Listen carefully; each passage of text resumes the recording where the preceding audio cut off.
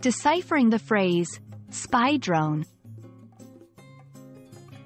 Hello everyone, welcome back to our channel. Today, we have a very interesting topic to discuss, spy drone. We'll be breaking down this phrase to understand its meaning and usage in English. So, whether you're a student, a professional, or just someone keen on learning English, stay tuned because this video is just for you. First, let's look at the two words that make up this phrase, spy and drone. Spy. The word spy is a noun and it refers to a person who secretly collects and reports information about an enemy or competitor. It can also be used as a verb, which means to secretly watch someone or something to find out information about them. Drone. On the other hand, drone is a noun that refers to an unmanned aircraft or ship guided by remote control or onboard computers.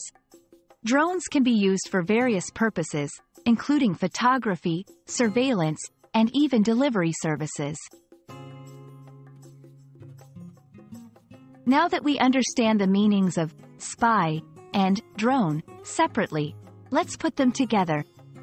A spy drone is a type of unmanned aircraft that is used for spying or surveillance purposes. It is equipped with cameras and sensors that allow it to capture images and gather information from a distance without being detected. Spy drones are commonly used in military and intelligence operations to monitor enemy activity, but they can also be used for civilian purposes, such as wildlife monitoring or search and rescue missions. Let's look at a few examples of how spy drone can be used in sentences. 1. The military used a spy drone to monitor enemy movements across the border.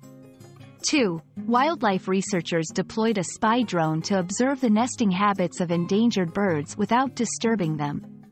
3. The police department is considering the use of spy drones for surveillance in high-crime areas. And that wraps up our discussion on the phrase, spy drone.